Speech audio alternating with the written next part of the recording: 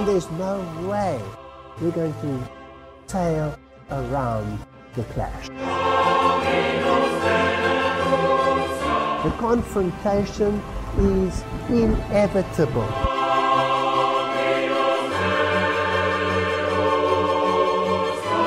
The confrontation that is coming, it's between Christian fundamentalism and Malta.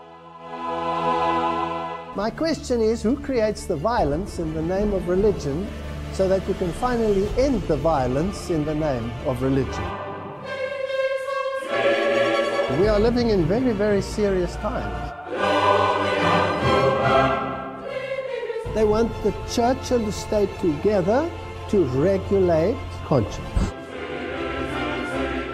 So this is an appeal to the Protestant world. Will you look at your roots? Don't give up what others were prepared to die for.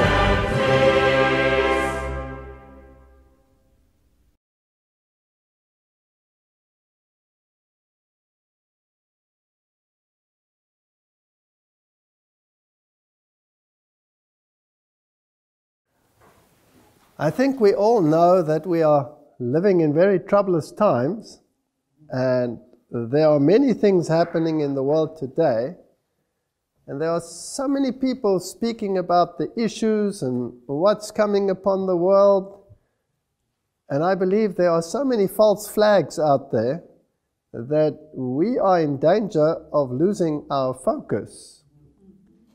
And so I'm glad we prayed before we start. And tonight I'm just going to give an introduction, and then tomorrow we'll start going into the issues, and then we'll look at the actual events happening in the world and how they relate to us. And some of this lecture, as you will see from the title itself and from the first slide, from Crete to Malta, referring of course to Paul's journey from Rome, or to Rome, are from past lectures. So I'm just going to recap a little bit, just to put it into context so that we can understand where we're coming from, so that we can understand where we are, so that we can better evaluate where we're going. Amen. And we'll try to put that in a biblical, typological, prophetic context. Now, Paul's last journey was a very tumultuous journey. He traveled from the island of Crete, and he was on his way to Rome when they met a catastrophe, and they struck the island of Malta. Do you remember that? I discussed it in a previous lecture. I'll just briefly recap. As they were approaching this island in this tempestuous storm, they realized that they were going to be shipwrecked. In Luke chapter 12, verse 37, it says, "Blessed are those servants whom the Lord, when he cometh, shall find watching. Verily I say unto you, that he shall gird himself and make them to sit down to meat, and will come forth and serve them. And if he shall come in the second watch, or come in the third watch, and find them so, blessed are those servants." So the Lord wants us to watch. What does he want us to watch? And what must we look out for? Obviously, there must be something in Scripture that warns us ahead of time what is coming, and we should be watching the signs. Now, what signs should we be watching? Should we be watching all the signs that everybody out there is watching, or should we be concentrating purely on the prophetic signs? Doesn't the Bible say we have a more sure word of prophecy? Now, why did Peter actually say those words? We have a more sure way of prophecy, word of prophecy. He was referring to the fact that he was present on the Mount of Transfiguration, and he saw Jesus transfigured before him. And he heard a voice from heaven saying, "This is my beloved Son." Now, That's a major event that took place. It was a sign from heaven, a celestial voice calling out, saying, "This is my beloved Son." And then he says, we have a more sure word of prophecy. That's quite a statement. Immediately after telling that story. In other words, what he's saying, there are signs and there are wonders and there are events and wonderful celestial happenings. We shouldn't make that our basis for where we stand in the stream of time. We have a more sure word of prophecy. That's our basis. And anything else that clouds that sure word of prophecy is a haze that the devil is trying to put in front of everything so that we are distracted and we don't see where we are going. When we are to watch for the prophetic signs. Now, with that in mind, we read in the Spirit of Prophecy, the third watch calls for threefold earnestness. To become impatient now would be to lose all our earnest, persevering watching heretofore. So obviously, what they've been watching in the past had bearing on the prophetic events. And what we should be watching now is exactly the same. It must be in harmony with what went before. The long night of gloom is trying, but the morning is deferred in mercy, because if the Master should come, so many would be found unready. God's unwillingness to have his people perish has been the reason for so long delay. So the only reason why the Lord has not yet come is because he's concerned about his children. Now, my question is, where is the great majority of God's children today? Is it here in the midst of this church that I represent, which, by the way, is a movement more than a church, although it is organized as a church? Or is it out there? It's out there. It's out there. So there's two things that must happen. They must be called, number one, and the prophecies must be fulfilled. So let's briefly look again at the shipwreck of Paul, which we've dealt with in a lecture before. And remember that it says in Acts chapter 27, verse 14, "But not long after there arose against it a tempestuous wind." It's such a beautiful word. Called Euroclydon. So they were in the storm. And the storm is a type of the storm that this gospel ship is heading towards. And we, being exceedingly tossed with tempest, the next day they lightened the ship. And the third day we cast out with our own hands the tackling of the ship. In the times that we are living in, we cannot deal with all the issues that are in this church. We have to concentrate on the essential pieces. We are arguing about silly things that have no bearing on the time that we are living in. Throw these things overboard. Let's concentrate on the important things and let's carry on. And when neither sun nor stars in many days appeared and no small tempest lay upon us. In other words, how dark was it? Very dark. All hope that we should be saved was then taken away. But after long abstinence, Paul stood forth in the midst of them and said, "Sirs, you should have hearkened unto me and not loosed from Crete, to have gained this harm and loss. And I exhort you to be of good cheer, for there shall be no loss of any man's life amongst you, but of the ship." So this ship is going to go into rough seas and it's going to experience some problems. Howbeit, we must cast upon a certain island.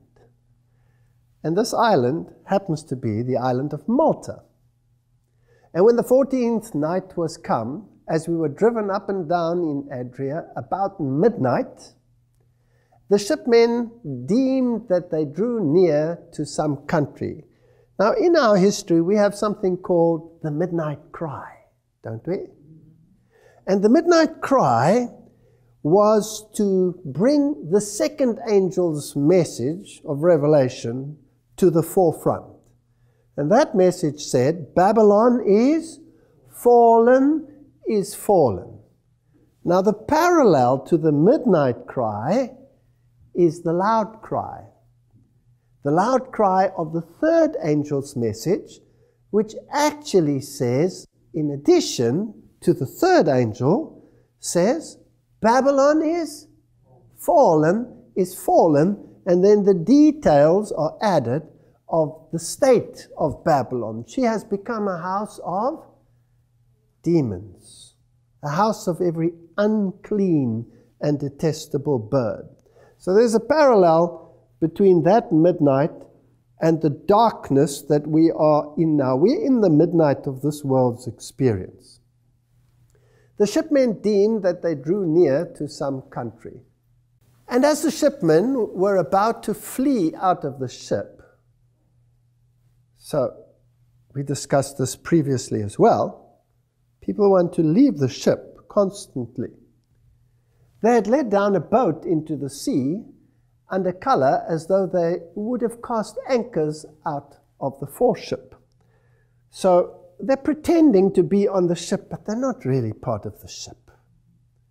Paul said to the centurion and to the soldiers, except these abide in the ship, you cannot be saved. That's a fascinating typology there. Then the soldiers cut off the ropes of the boat and let her fall off. Wherefore I pray you to take some meat, take something to eat. Now, what sustenance do we need in this crisis? We need the Word. We need to go back to basics. Forget the peripheries. Forget arguing about whether the shoes should be pink or blue. Who cares? Or what the color of your hair should be, or the length of your dress, or whatever. We're arguing about all kinds of things. Who has the preeminence, a man or a woman? You know, we're dealing with big things here. For this is for your health, for there shall not a hair fall from your head of any of you. And when he had thus spoken, he took bread and gave thanks to God in the presence of them all. And when he had broken it, he began to eat. Then were they all of good cheer. If we concentrate on the basics, we won't be so tempest-tossed by what's happening in the world. And what are the basics? We have to get back to our mission. We have our marching orders. We are to preach the three angels' message, and nothing else should occupy our attention. We have marching orders. Do them, and you'll be of good cheer. And they also took something to eat, some meat. And when they had eaten enough, in other words, when they themselves were again filled with the basics, the essentials of the final message, they lightened the ship and they cast out the wheat. That's when you can spread the gospel message. Throw the wheat out. Throw the wheat out. Preach the gospel. Preach the final message. Warn the people. And we have to get to this point where we have enough sustenance not to be tossed about by every wind of doctrine, but to have enough so that we can start casting out the wheat. That is the loud cry of the third angel's message. And when they had taken up their anchors, they committed themselves unto the sea. The nations are roaring.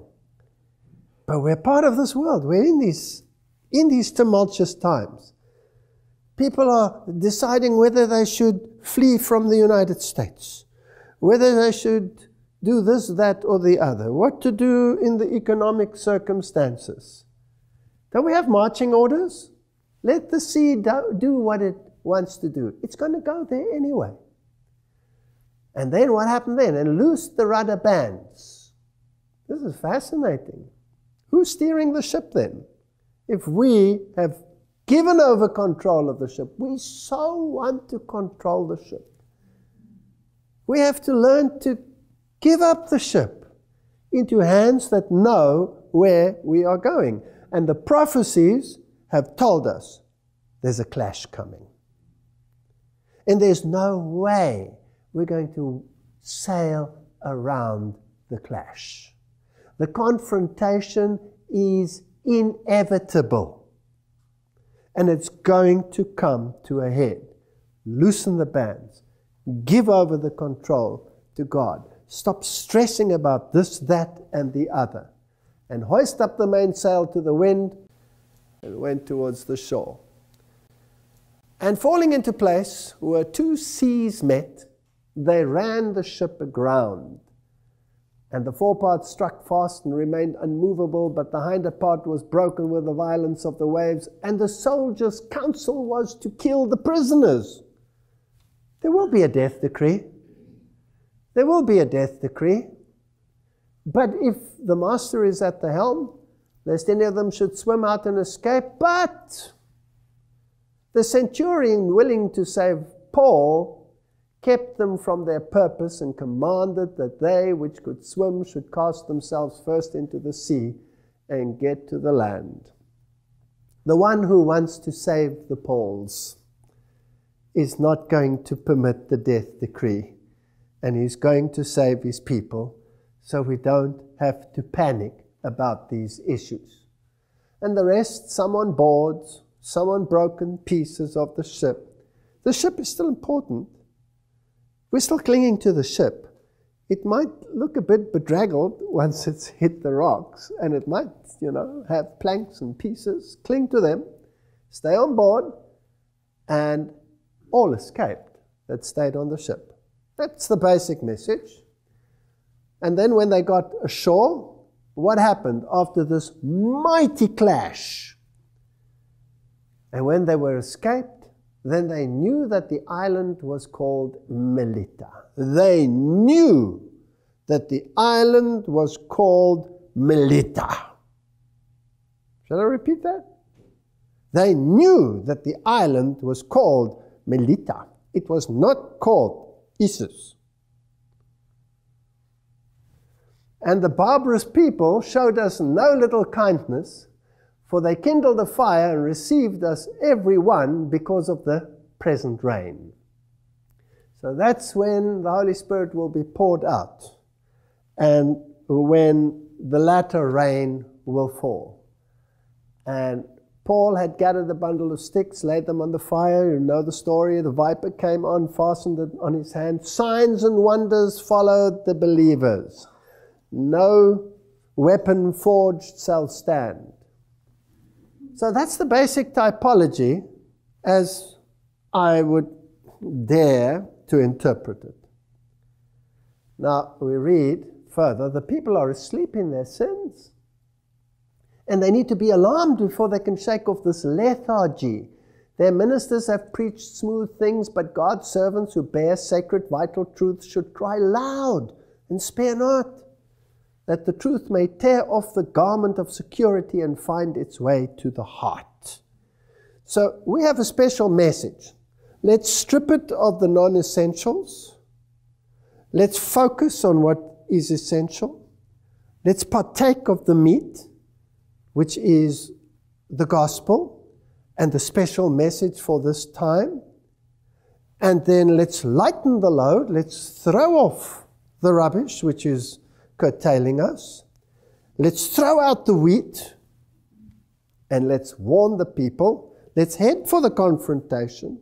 Let's have the confrontation. So let's look at the confrontation that we're heading for, and let's get some background so that we get our focus right again. Where is the enemy? It's very important to know where is the enemy. Isn't that correct? We must understand the enemy. We must understand how he thinks. Otherwise, we can get confused in all these side issues. So let's go back to basics. The only people in the world, writes Pat Shannon, who is journalist at large, says, it seems, who believe in conspiracy theory of history are those of us who have studied it. Then he talks about Franklin Roosevelt might have, exaggerated. And then he refers to Carroll Quigley, who was the Jesuit schoolmaster, if you like, of American presidents from Georgetown University. He was Bill Clinton's favorite professor at Georgetown. And he boldly admitted in his Tragedy and Hope that the multitudes were already under the control of a small but powerful group bent on world domination. And Quigley himself was part of that group. Basics. A small group is in control of what's happening in the world, and he is part of that group. So he's basically telling us the Jesuits are in control of the world because he himself is a Jesuit. That's what he's saying. So if I look at the news and I look at the Middle East and I look at the war on terror and all the issues that revolve around it and the economic collapse and all of these fearful things coming upon the world and catastrophes, then according to this, someone behind the scenes is in control. And if I read my Bible and I read the book of Daniel and I try to understand the prophecies, and then I read another good book dealing with the issues of the end time, a book called The Great Controversy, and I try and find how much is written in there about the conflict between Rome and the final message, the three angels' messages, then I will find that probably 90% of the prophecies deal with that issue. Paul deals with it, doesn't he? Talks about the man of sin who sits in the temple of God, pretending that he is God. And then he talks about all of those issues. And Daniel speaks about the little horn power. And the Great Controversy speaks about all of these issues and the confrontation that will take place. And we're looking everywhere except there. What's the matter with us? So, this is what he said. Now, let's ask him to give us a little bit more insight, because if he was Bill Clinton's favorite professor, who was, after all, a very prominent, and still is behind the scenes, a very prominent member of the elite, then let's see what else he has to say. He said in Tragedy of Hope, the arrangement or the argument of two parties, political parties, should represent opposed ideas in policies and perhaps of the right and the other of the left, is a foolish idea acceptable only to doctrinate and academic thinkers. Instead, the two parties should be almost identical, so that the American people can throw the rascals out at any election without leading to any profound or extensive shift in policy. The policies that are vital and necessary for America are no longer subjects of significant disagreement, but are disputable only in details of procedure, priority, or method. So he's saying, it doesn't matter what party you vote for, the policy is going to be exactly the same. The question is, where's the policy heading and who controls the policy? Now, he already told us who, he says, will control the policy. But then he continues and he says, loyalty is one thing, loyalty is very important, but what you also need is dissent. You need dissent. The two need to be in a vital relationship to each other. Without dissent, basically, you will get nowhere. So he says.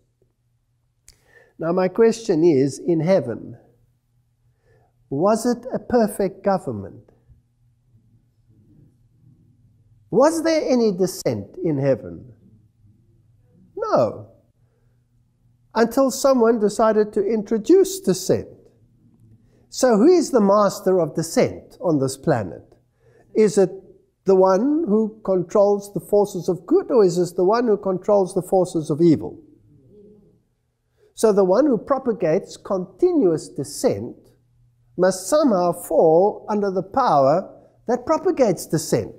Isn't that correct? Okay. What the seal of the United States of America represents to anyone who takes it seriously is a ministry of sin. A speech by the Jesuit political scientist Michael Novak, published in 1989 in the issue America, which is the official Jesuit magazine, sums it up eloquently enough. The framers wanted to build a novus ordo that would secure liberty and justice for all. Now listen carefully. The underlying principle of this new order is the fact of human sin. To build a republic designed for sinners, then is the indispensable task. Now, we get very upset when legislation is passed that seems to favor sin, and then even goes so far as to glorify sin, isn't it so? And if we look at legislation that was passed in the United States and what is happening in the world, all over the world, the same thing is happening.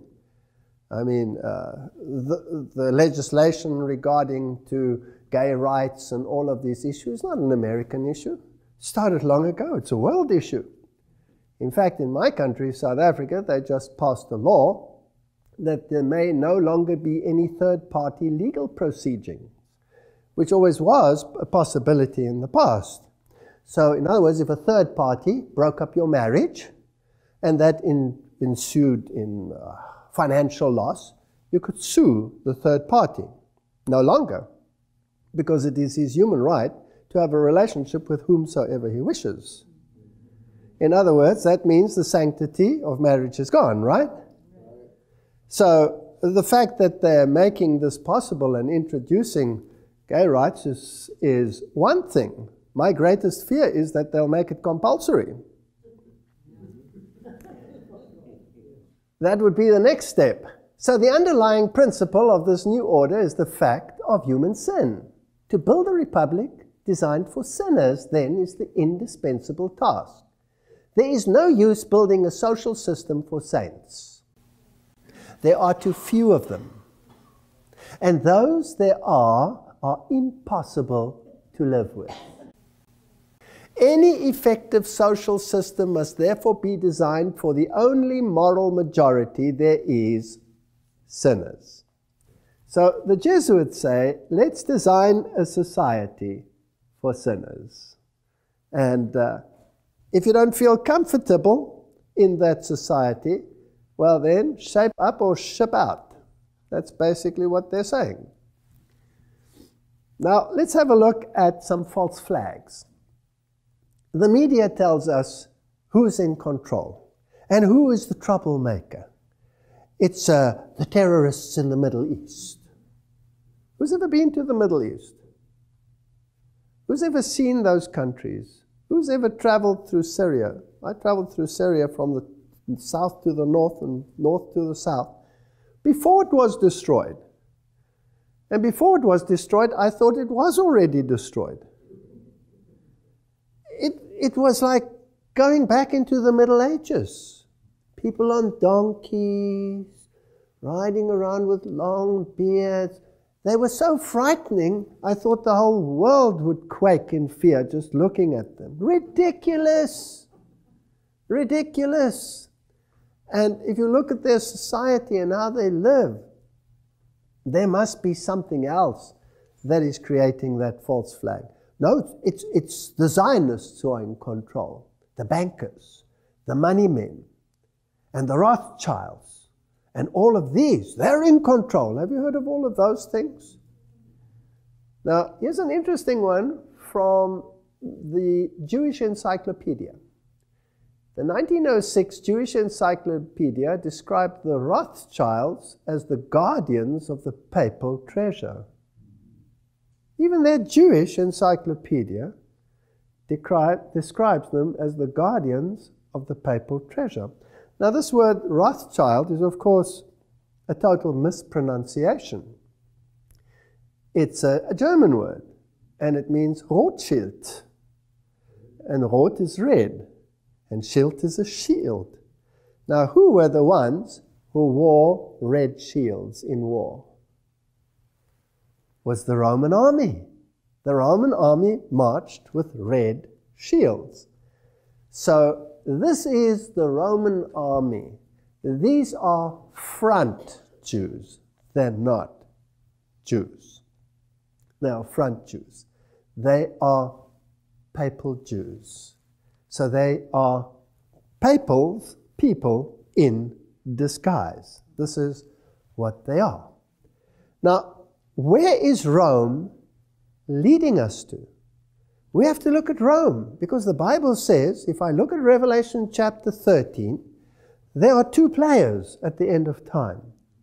It's the beast out of the sea, and it's the beast out of the earth. Those two.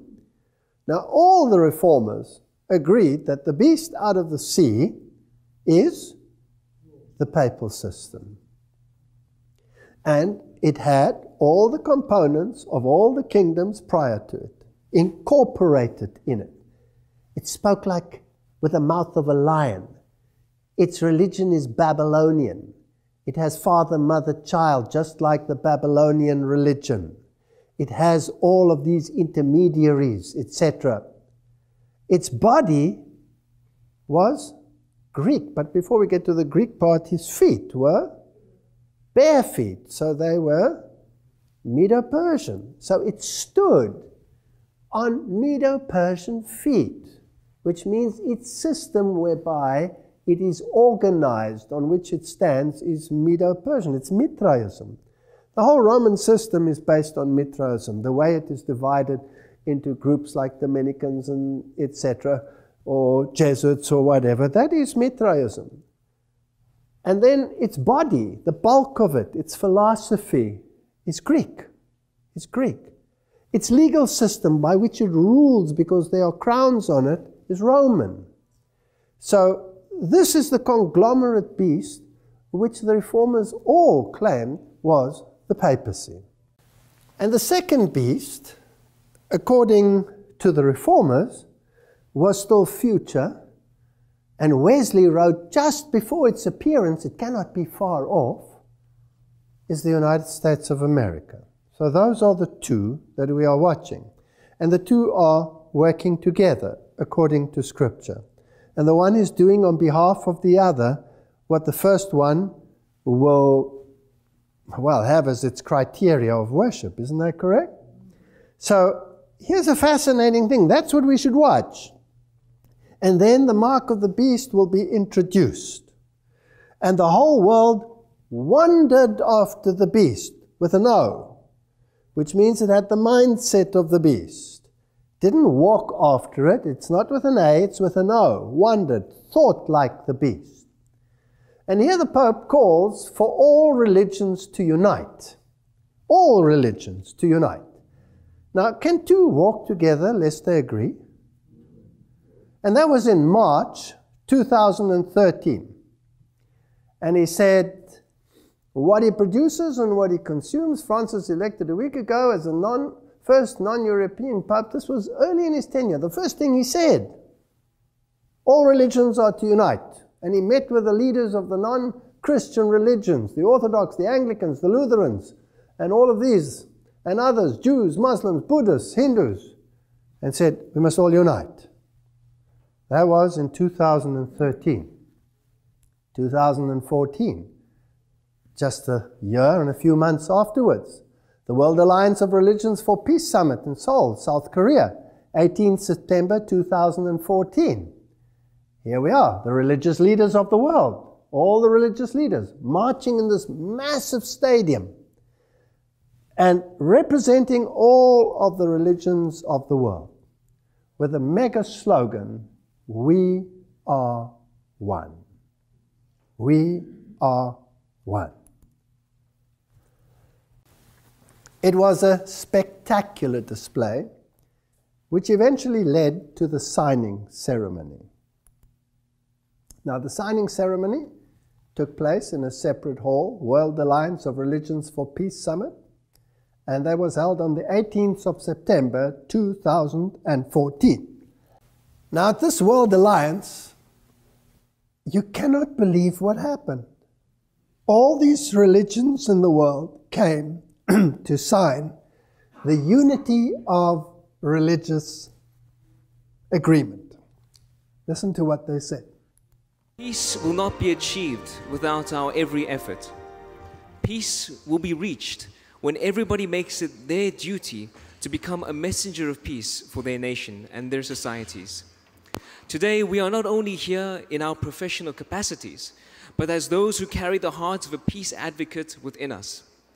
World peace, we the youth believe, can only be achieved when all aspects, when all people come together as one. And in the past 3 days, you have seen that the youth, we have done all we can within our capacity. But we are looking upon the leaders right now, the leaders of the international community, the politicians, the lawmakers, and the religious leaders to help us fulfill this goal. Signing this agreement, it may not bring peace immediately, ladies and gentlemen, but what I'd like to say is that it is a step in the right direction, and the youth need your help. So now, we will proceed with the signing ceremony of the Unity of Religion Agreement. The Unity of Religion Agreement is a groundbreaking promise of religions to unite unconditionally and without discrimination to achieve true peace.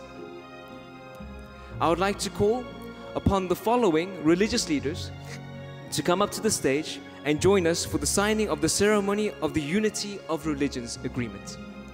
First, Archbishop Martin de Jesus Barahona to please come up to the stage.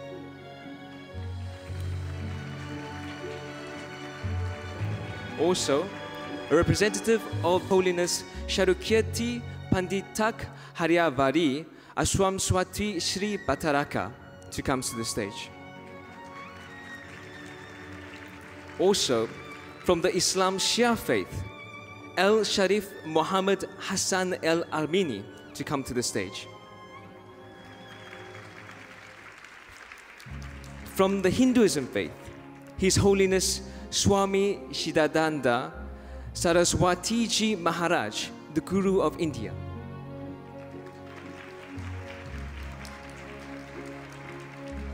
From the faith of Buddhism, Representative Dr. Ashin Nyanisara, founder of the Sidaku Buddha Vihara.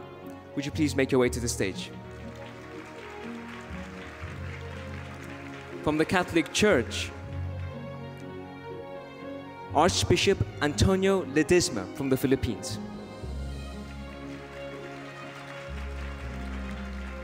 From the Anglican Church, Archbishop Patricio Enrique Viveros Robles.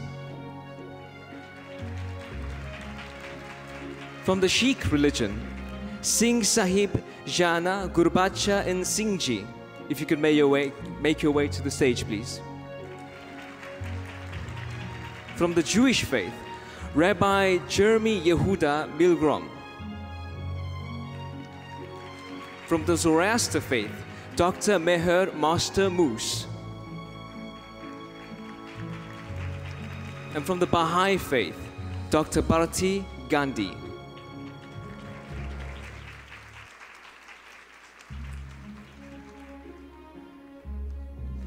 At this time, we would also like to call upon the host of the World Alliance of Religions Peace Summit. Firstly, Mr. Man Hee Lee, the chairman of HWPL, and also Ms. Nam Hee Kim, the president of IWPG.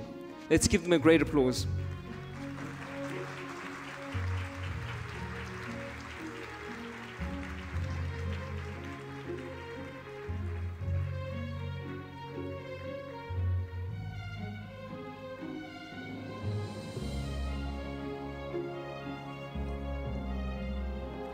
While the proceedings continue on stage, we will conduct the signing ceremony of the agreement to propose the enactment of an international law for the cessation of war and world peace just below stage with our delegations, and to establish peace, for the heritage of peace to be brought to all generations.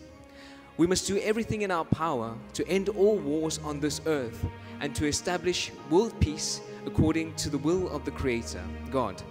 Therefore, all religions must unite under God as one. We pledge in sight of God, all people of the world, and the peace advocate to become under God through the unity of religion.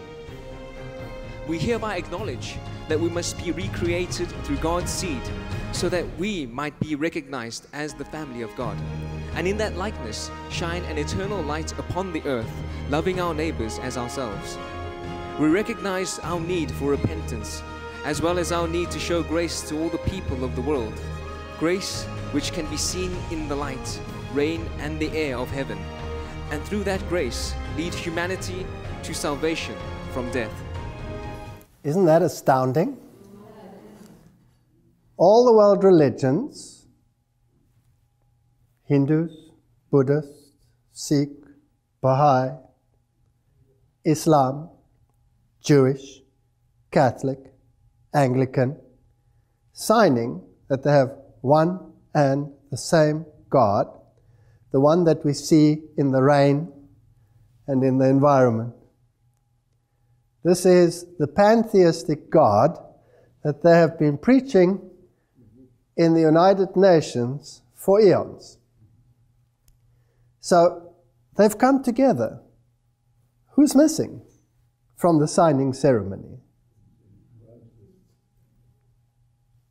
The hardcore Protestants. The evangelicals are missing. The Lutherans are not there. The Protestants are represented sort of with one foot by the Anglicans, but the evangelicals and the Lutherans and the rest of the central Protestant world is not present.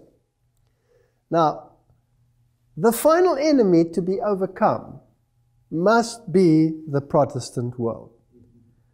And this is what the Bible tells us. And so the final conflict will deal with this issue. Now we're going to deal in this series with the events as they have unfolded already, which will show us where we are in the stream of time and where we're going. It is phenomenal to see what is happening. Ezekiel says, "Destruction cometh, and they shall seek peace."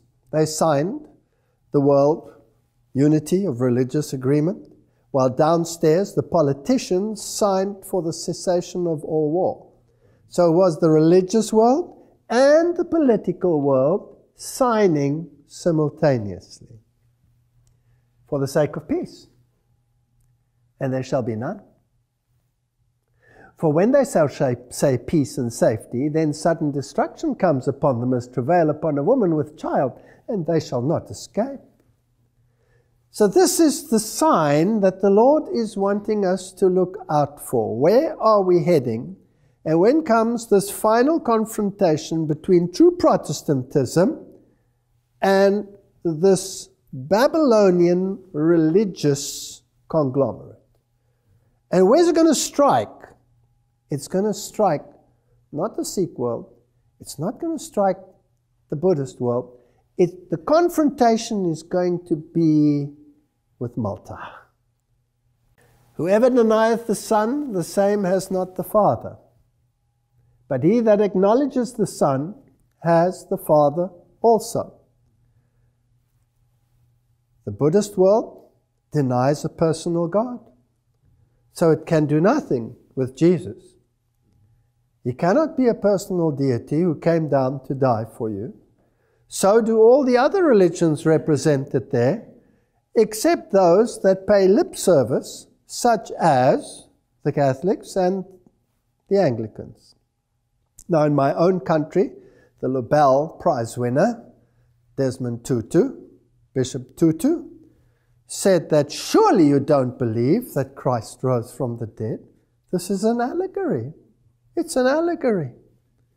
And the issues with the other parties we shall see. Fundamentalism. A form, or in America, a form of Protestantism that arose in the early part of the 20th century in reaction to modernism and stresses the infallibility of the Bible, not only in matters of faith and morals, but also as a literal historical record, holding as essential to Christian faith beliefs in such doctrines as the creation of the world, the virgin birth, physical resurrection, atonement by the sacrificial death of Christ, and the second coming. So if you believe in any of those or all of those, you're a fundamentalist. Now, we've dealt with this before. I'm just putting it into context. I received a letter not so long ago, in fact it was just before I came here, where somebody lambasted me for being a fundamentalist. And he gave all the reasons as to why I was a fundamentalist and how illogical this was, since the Bible was purely allegorical. And so I felt compelled to write back to him, and this is what I wrote. Just a thought regarding that swear word, fundamentalism.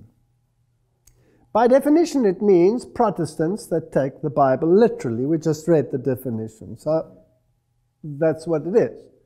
So which part is literal and which is not? Is it left to the reader to choose, or is it all allegorical? In which case, it's a nice fairy tale.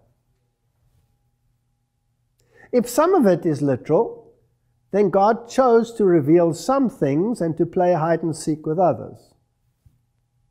There are three definitions of truth in the Bible: the Word, Christ, and the law. Sanctify them through thy truth. Thy word is truth. First definition. Second definition, all thy commandments are truth, or the alternative way of phrasing it, thy law is truth. Second definition. Third definition, Jesus says, I'm the way, the truth, and the life. No man comes to the Father but by me. Those are three definite statements in the Scriptures. So my question to the gentleman was, which of these three is allegorical? Which of these three? If all are, then we're stuck with allegory. Then it's a nice story about Jesus and God loves you and He died for you, and it didn't really happen. It's just there to make you feel good. So you might as well live it or lump it. If one or two are allegorical, then we get to choose the cherry.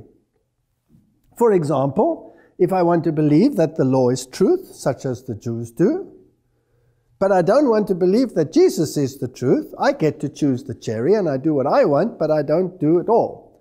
If, on the other hand, I want to be an evangelical and I want to believe that Jesus is the truth, but the Bible commandments don't exist anymore, then I get to choose the cherry. I want to have Jesus, but I don't want the Word, or I don't want God with it. I don't want the obedience. Then what about the Bible being truth? Now, what if they are all truth? So if none of them are allegorical, well, then we end up being fundamentalists, isn't it? So that was my answer to him. If I happen to believe all three definitions of truth, I have no choice but to be a fundamentalist. Otherwise, I'm a hypocrite. Okay, so let's proceed from there. This was an interesting thing that happened in Germany very recently. A Lutheran pastor, after this great debate about fundamentalism and what they should believe, the Lutherans, and what they shouldn't believe, finally got the courage and stood up and said he's sick and tired of this nonsense that is being preached out there. And he said some harsh things. He could have perhaps said it in a better way. He said, Buddha is nothing but a fat little man. And he said, Catholic relics are rubbish. And he says, all Muslims are sinners. But there's only one Savior, and that is Jesus Christ, and the rest of his sermon was totally Christ-centered, and he said we must get back to believing what we as Lutherans believe. Now, do you think that he got great support or great opposition from his church? Well, I'll show it to you, because this is the newscast, and it's in German, of course, so you won't understand the language maybe, but we've put it there in subtitles so that you can see what they really said and what the reaction was. This is to me fascinating, because this is going to be the issue. Als einer unserer Reporter vergangene Woche der Redaktion die Predigt eines Pastors vorgespielt hat, da waren viele von uns sprachlos. Nachdem wir darüber berichtet haben, wurde es Gesprächsthema in Bremen bis heute.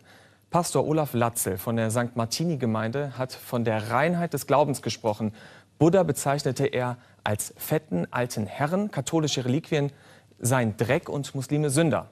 Danach gab es heftige Kritik am Pastor und gestern schließlich meldete die bremische evangelische Kirche, dass Olaf Latzel sich entschuldigt. Die Pastorenkollegen hatten trotzdem zu einer gemeinsamen Aktion aufgerufen. Sie wollen sich distanzieren. Sebastian Manz. Keiner wollte zu spät kommen. Rund 100 der insgesamt 130 Pastoren der bremischen evangelischen Kirche. Auf den Domtreppen wollten sie heute Mittag ein Zeichen für ein Miteinander der Religionen setzen, sich abgrenzen von den Worten ihres Kollegen Olaf Latzel. Es ist offensichtlich so, dass wir damit umgehen müssen, dass es auch im christlichen Zusammenhang einen Hang Einzelner gibt, fundamentalistische, abgrenzende Äußerungen gegenüber anderen zu tätigen. Und damit werden wir uns jetzt auseinandersetzen. Wir wollen, dass jetzt auch weiter diskutiert wird. Wir wollen eine theologische Debatte auch innerhalb der bremischen evangelischen Kirche. Gestern Abend kam es hier im Haus der Kirche zur Aussprache zwischen Olaf Latzel und der Kirchenleitung. Man distanzierte sich vermeintlich gemeinsam von diffamierenden Aussagen der Predigt. Ich habe gleich zu Anfang des Gesprächs Herrn Latzel sehr deutlich gemacht, dass ich um Entschuldigung bitte im Namen der bremischen evangelischen Kirche. Und es ist mir auch persönlich ein großes Anliegen, für die diskriminierenden, ausgrenzenden und gefühlverletzenden Äußerungen anderen Religionen und anderen Konfessionen gegenüber. Das ist mir persönlich sehr, sehr wichtig, noch einmal deutlich zu unterstreichen. Herr Pastor Latzel hat das aufgenommen und hat sich seinerseits dazu geäußert, dass er sich entschuldigen würde. Olaf Latzel reagierte allerdings noch in der Nacht per E-Mail. Er teilte mit, dass er sich der Meinung der Landeskirche gegenüber seiner Predigt nun doch nicht anschließen will. Die Verlautbarung der BEK ist nicht mit der Martini-Gemeinde abgestimmt worden. Sie gibt allein die Sicht der Vertreter der BEK wieder. Wenn Herr Pastor Latzel sich nur für einige Passagen in seiner Predigt entschuldigt und andere für legitim hält, als theologisch vertretbar, dann muss er sich selber dazu verhalten, dann muss sich insbesondere auch die St. Martini-Gemeinde dazu verhalten. Uns ist es ein Anliegen zu sagen, umfänglich sind alle Äußerungen, die diskriminierend und ausgrenzend anderen Religionsgemeinschaften und Konfessionen gegenüber schulden, unerträglich, und die akzeptieren wir nicht. Die Mehrheit der Bremer Pastoren sieht das genauso. Aber nicht jeder findet Olaf Latzels Thesen schlecht. Auf Facebook wirbt eine Gruppe um Solidarität mit dem umstrittenen Pastor. Über 4000 Nutzer unterstützen das Anliegen. Viele sind christliche Fundamentalisten. Sie kommen aus halb Europa. Darunter auch Politaktivisten vom rechten Rand, wie die Frankfurter Pegida-Organisatorin Heidi Mund. In den Kommentaren werfen viele Unterstützer Medien und Landeskirche eine Hetzkampagne gegen Olaf Latzel vor. Der Ton ist mitunter sehr aggressiv. Das hat unter anderem Jeanette Querfurt erfahren. Die Bremer Pastorin war eine der ersten, die sich öffentlich von Olaf Latzel distanzierte. Daraufhin erhielt sie Zuschriften wie diese. Ich spreche Ihnen, Frau Querfurt, die Fähigkeit ab, als Weib beurteilen zu können, was evangelisch ist. Den Bremer Pastoren gehen solche Worte zu weit. Diese Auseinandersetzung mit den Fundamentalisten in unseren Reihen, die wird weitergehen, die ist nicht beendet heute. Eigentlich geht das Gespräch jetzt erst los. Das ist ein Anfang. Vielleicht werde ich auf die Dauer noch ein bisschen fundamentalistischer und der Kollege etwas liberaler. Könnte sein. Wäre eine tolle Entwicklung. In Bremens evangelischer Kirche ist ein Streit entbrannt, wie die Bibel zu deuten ist. Nächste Woche soll er im Kirchenausschuss fortgesetzt werden. A fascinating debate. We will not tolerate fundamentalists. And all the pastoral teams of the church standing there in all their array with a banner saying, "We are Rainbow Nation. We are one with all other religions. And this is hardcore evangelical Christianity. As a consequence, many debates and the theology versus fundamentalism.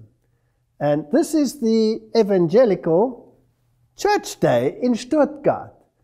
And they spoke against fundamentalism. These are the theologians. We do not believe in zombies. Who are they referring to? To Jesus. Rising from the dead. That's a zombie. And the statements that they made are so, well, contra-Bible that I will not even put them on the screen. Some of them are disgusting, to say the least, especially the commentaries. The hatred that is growing against fundamentalism is tangible.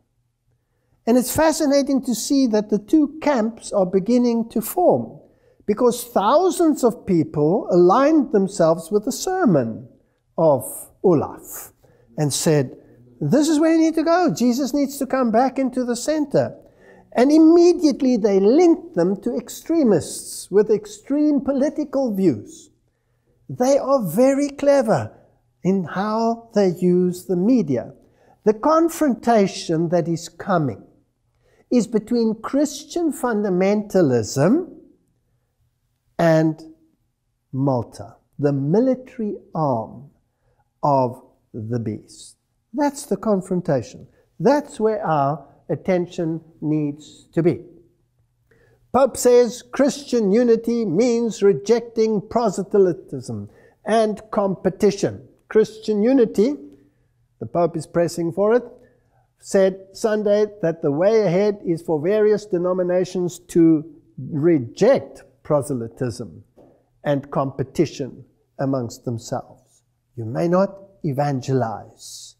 You may not preach doctrine to win people over to your point of view. Then amongst the evangelicals, there is now currently the John 17 movement. And the John 17 movement is an evangelical movement which wants to join all the evangelical churches back together with Rome. Fascinating. Our vision. The John 17 movement is contagious call to all professing Christians to relate together properly, beckoning us to embrace the final prayer of Jesus. On the eve of his death, he pleaded, Father, may all who believe in me be one, as the world will know you sent me. This final plea stands as the most authoritative strategic direction for followers of Jesus. As we respond, the church, in all her rich diversity, will emerge as the attractive city on a hill. It's such an interesting statement, potently demonstrating the authenticity of Jesus' claim. Well, so says the founder of the John 17 movement. And just to show that it is integrally linked with Rome, the Pope sent a personal letter to the movement, congratulating them, and a personal video message. Now, I'm going to play it. It's, again, in a foreign language, but it has subtitles. It's in Spanish. And we will analyze this. But let's first see what its basis is. Pope Francis calls for unity between evangelicals and Catholics. Division is the work of the devil. It's interesting, the Bible says come out and be separate. They say this is the work of the devil. Pope Francis has called for unity amongst evangelicals, Catholics, and Christians from other denominations, emphasizing that we are one in Christ, and warning that division between the groups is the work of the devil. Division is the work of the father of lies, the father of discord, who does everything possible to keep us divided. Can you see where we're heading? Where the ship is heading? Is it heading for a confrontation with Rome, yes or no? That's where it's heading. And our focus should be in the right place. Sisters and brothers, may the peace of Christ be with you. excuse me for speaking Spanish, but my English is not strong enough to explain myself. I speak Spanish, but above all, I speak the language of the heart.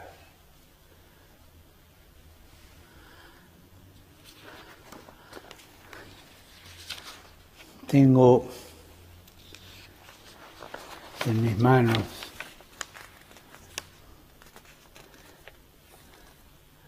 esta celebración de unidad cristiana que ustedes me han enviado,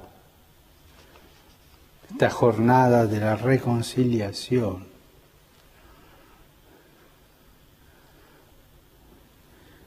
Y desde aquí me quiero asociar a ustedes.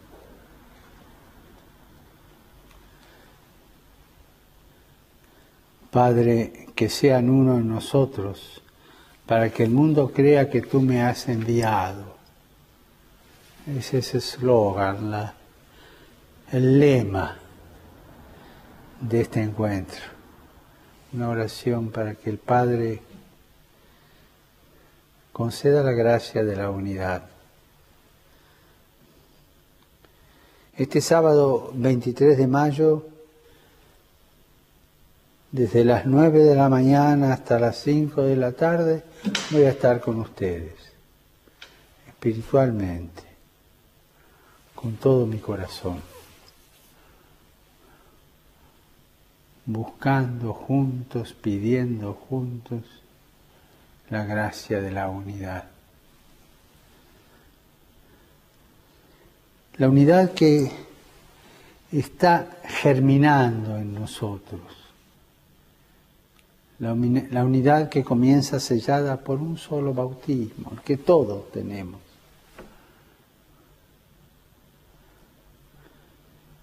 La unidad que vamos buscando juntos en el camino.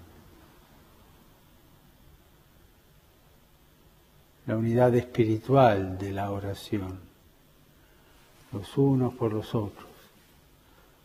La unidad del trabajo conjunto en la ayuda de los hermanos, de los que creen en la soberanía de Cristo. Queridos hermanos, la desunión es una herida en el cuerpo de la Iglesia de Cristo. Y nosotros no queremos que esa herida permanezca. La desunión es obra del padre de la mentira, del padre de la discordia, que siempre busca que los hermanos estén divididos.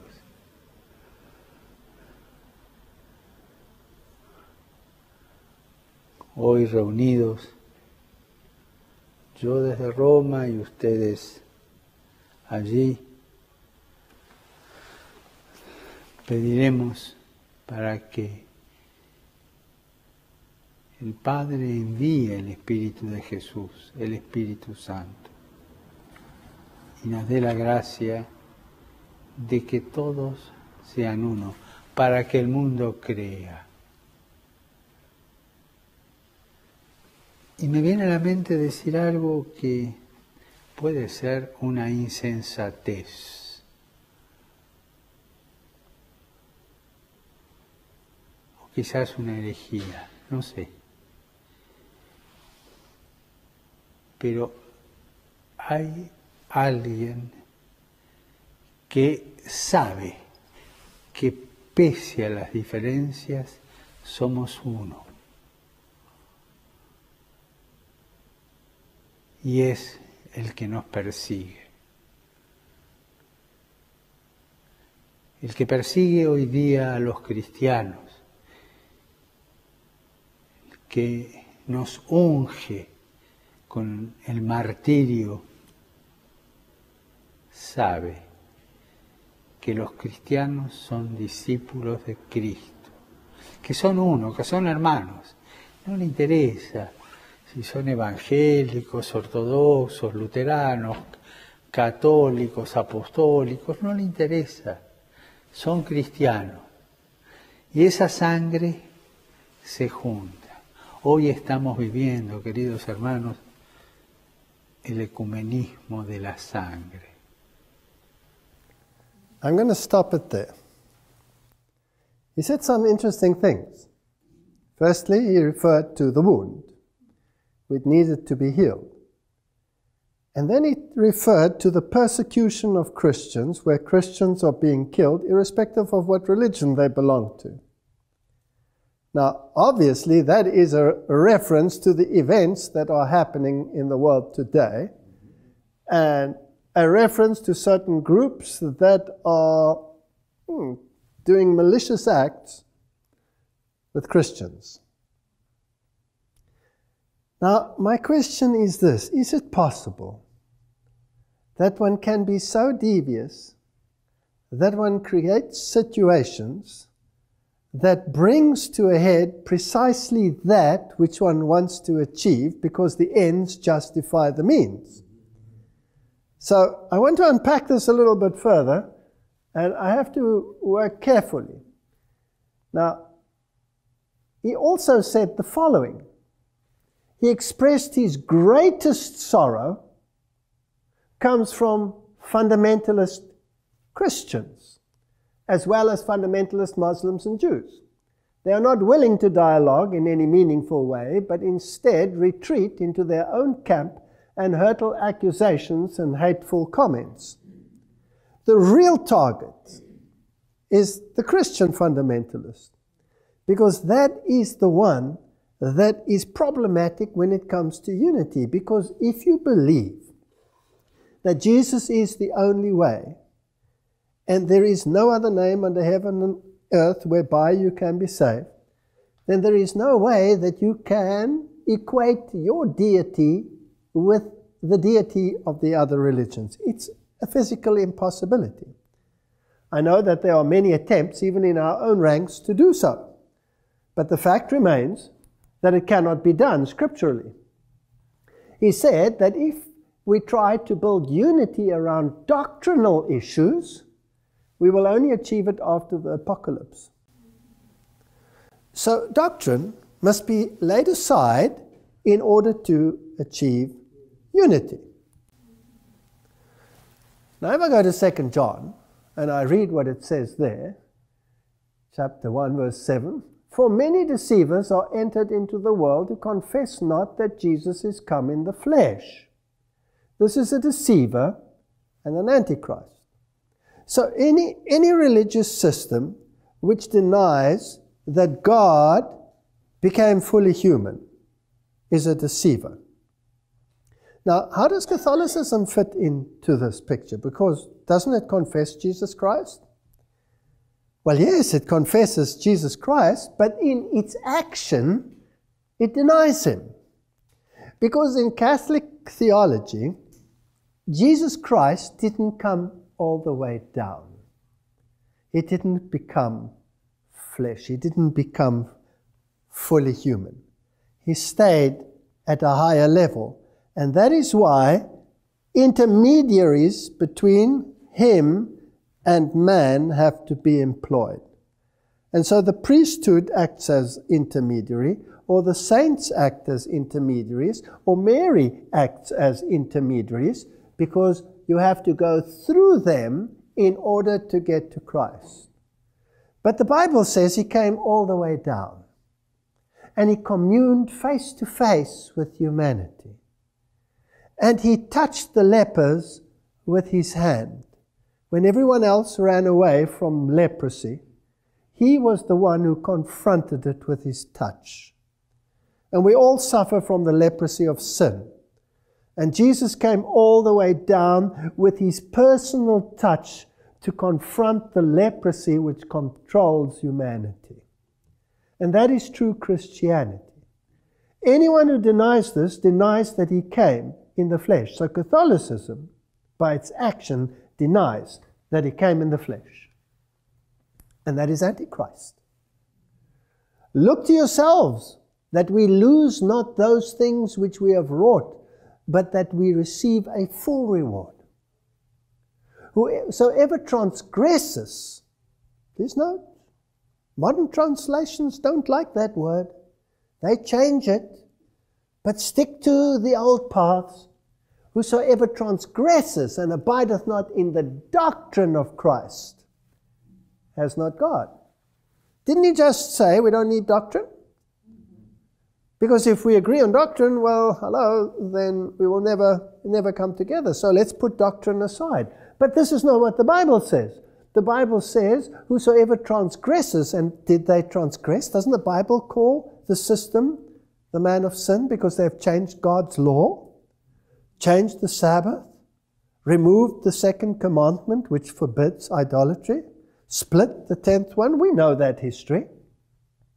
Who transgresses and abideth not in the doctrine of Christ has not God. He that abideth in the doctrine of Christ, he has both the Father and the Son.